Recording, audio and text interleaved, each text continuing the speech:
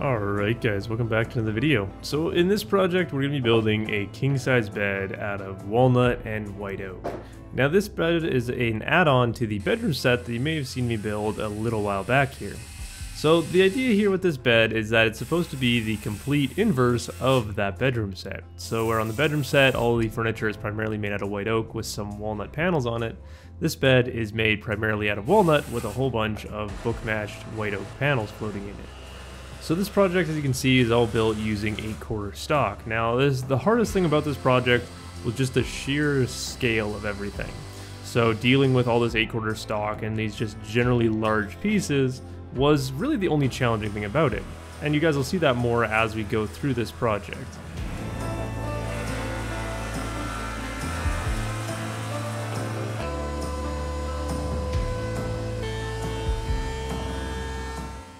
Like I said, these floating panels are going to be made out of book-matched white oak, so I had to go through with these massive pieces of 8-quarter white oak, start by just breaking them down into something that was a bit of a more manageable size.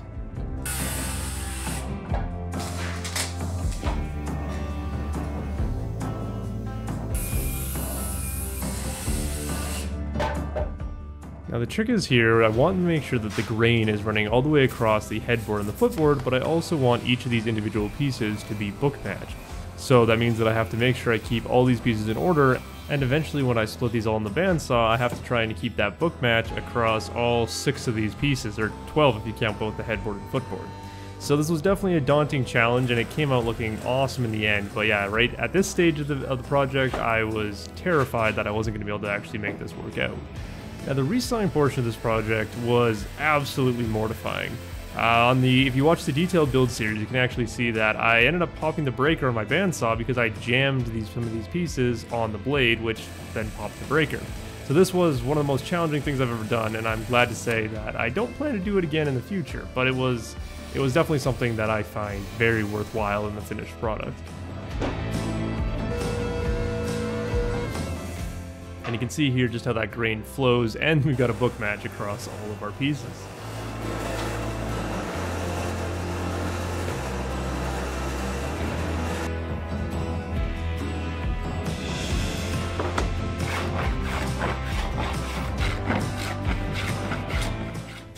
The next part of this project that I decided to work on was the side rails. Now, what's special about these side rails is that these pieces of walnut you're seeing me moving around right now are about 12.5 inches wide. Our finished side rails are going to be kept solid at 12 inches wide, which was, again, a very daunting task. This whole bed frame was crazy outside of my skill set, but all it took was a little bit of perseverance, and mostly just messing around to figure out how to get this stuff milled up. So like I said, we're going to be keeping these pieces solid, which means I had to basically use the hand plane on both the edges to clean them up and get them mostly squared. Then I had to use this custom sized router jig in order to hold these long pieces.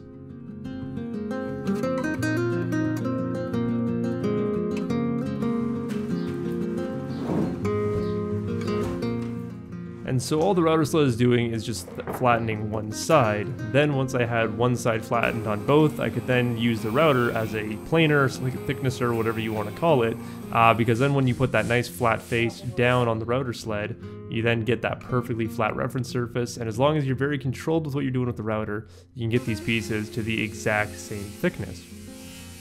Then all I had to do from there was just trim off the sides and just try to square these up as best as I possibly could. Again, if you go back to the detailed build series, you'll find out that this was a very challenging thing to do, just trying to get these pieces nice and squared up, and took a long time, but in the end, it wasn't actually as hard as I was expecting it to be.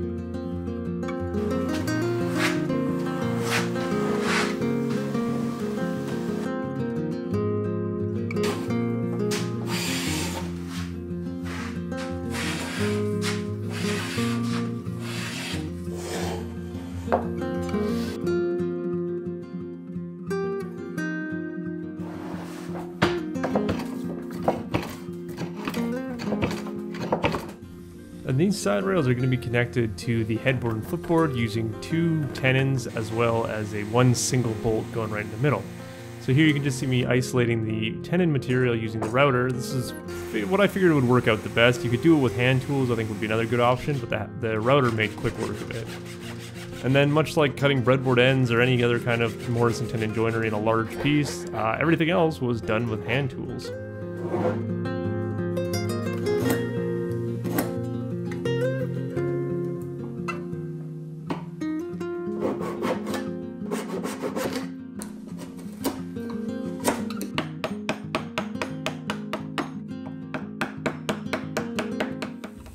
Now, order of operations in a project like this is extremely important. You know, you've kind of already seen it come up in the video, but we started by rough milling all our pieces so that they had some time to, you know, move and do that kind of thing before I finally milled them.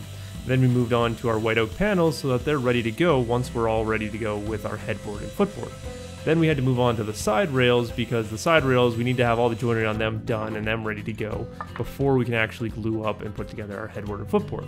Because if you think about it, trying to transfer those mortise and tenon joints from the side rails onto the headboard and footboard when they're fully glued up would be nearly impossible. Whereas when we just have individual small pieces, you can see just how easy it actually is.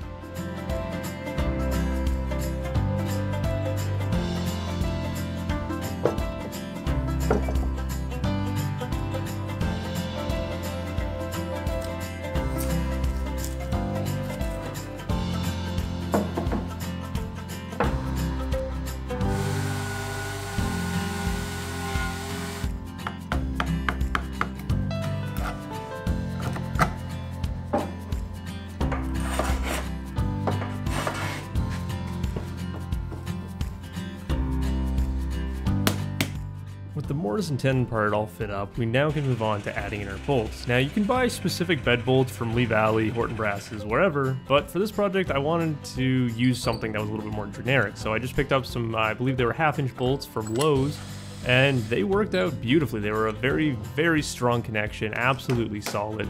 The only trick here is that the bolt hole was a little bit on the large side, so we had to cover that up near the end there with a pretty big plug. But overall, again, I wouldn't do this in any other way.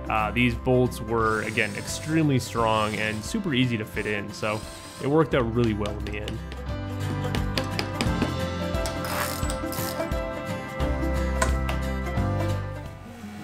With our side rails all fit up, now we can move on to actually assembling the headboard and the footboard. So it starts out by just finish milling all these pieces. So because we did that initial rough milling, there wasn't a whole lot of work to do on them, so it was a pretty quick milling session. But then the important part was just figuring out, you know, which pieces were going to go where, what orientation. Because it's really important when you think about a bed frame, there are certain areas that are never going to be seen and certain areas that are going to be seen a lot. Like the front face of your footboard is going to be seen constantly, but the back side of your headboard or even the bottom bar of the headboard is probably never going to be seen again. So, especially when you're dealing with wood like walnut, this is a perfect opportunity to hide some of your sapwood in areas where it's going to be nearly invisible or rarely seen. So that's one of the biggest things to consider here is whatever wood you're working with, take the time to lay out your pieces, figure out where you want them to be, that way any of your potential defects in any of your pieces are pretty easy to hide. And for all these pieces, we're using just simple mortise and tenon joinery. So we're cutting all of this with the router. I've talked about this a lot in the past. Router is one of the best tools for doing mortise and tenon joinery in the beginning. Before you ever buy a mortise or anything like that, make sure you have a router because not only can it cut tenons and all that, it lets you work in basically any size of piece. You know, you don't need a table saw, you don't need a mortise reader. You really just need a router if you want to get into doing mortise and tenon joinery.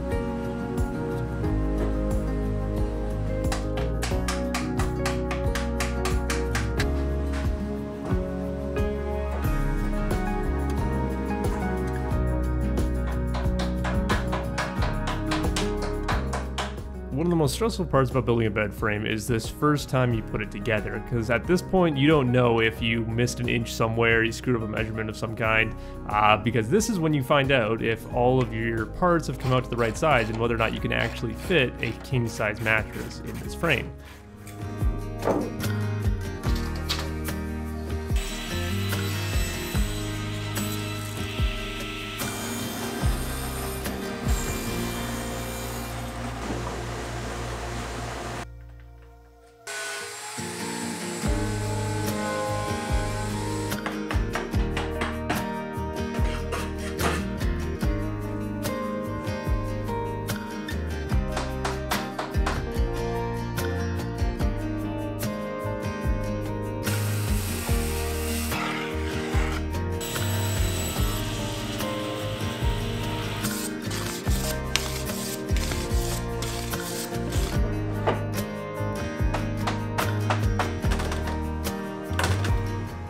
And yes, in case you're wondering, this project got very heavy, very fast. Every single one of these components was backbreakingly heavy.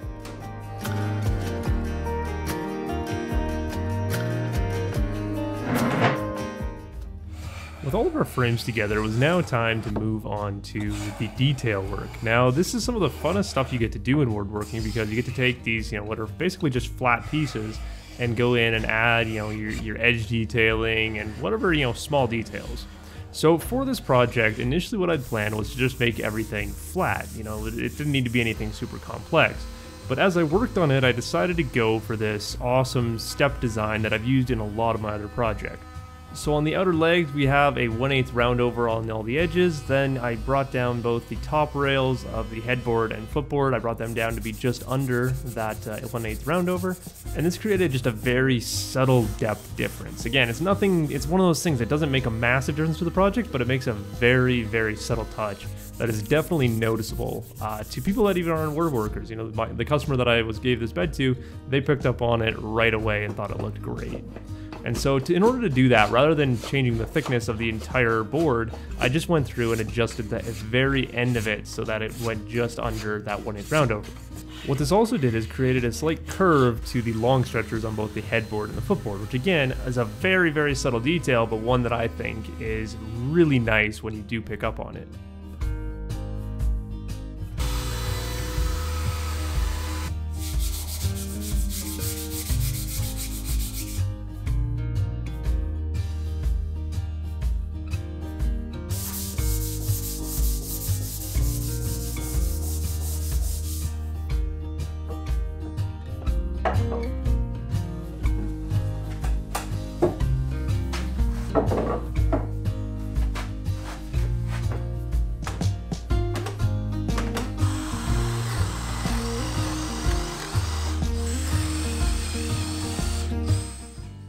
For the glue on this project, I decided to use hide glue. Because of just the sheer scale and mostly the cost of everything in this project, I figured that if, one of the white oak panels cracked or if something on this project had an issue in the future, at least if I use hide glue, there's a chance that I can get those joints apart and I can repair whatever is broken or damaged.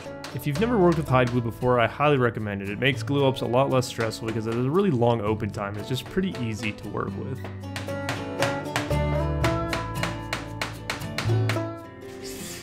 Then finally we could move on to the side rails. So at this point in time, these were just big slabs of wood, but they also needed that same step design brought into them.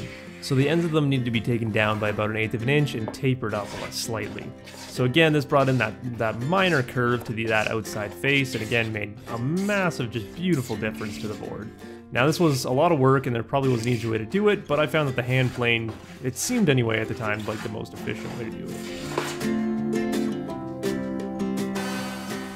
And then we're bringing in the same 3/4 inch roundovers onto the side rails to just give them a nice soft look. Because that's the biggest thing on a bed frame is you don't want any sharp corners. You want everything to be soft and smooth. The final part here was to make some plugs for those bolt holes. We only need to make 2 of them because we only have to cover up the ones on the footboard. The ones that are on the headboard you're never going to see anyway. So all these plugs is just a round piece of walnut that's jammed in the hole. Then there's a small hole drilled in that piece that can actually be used to pry it out. Now the whole point of this is just to cover up the head of that bolt.